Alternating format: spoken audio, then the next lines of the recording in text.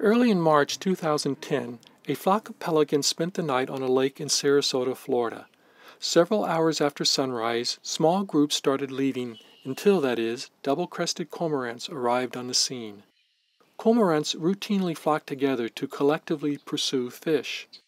They do so by swimming in a line below and on the surface, a joint maneuver that corrals fish in front of the advancing birds.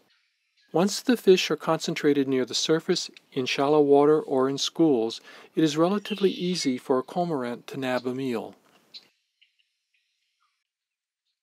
On this particular morning, the white pelicans quickly noticed the feeding cormorants, and soon thereafter the entire flock of these large, cumbersome birds started parasitizing the cormorant's success.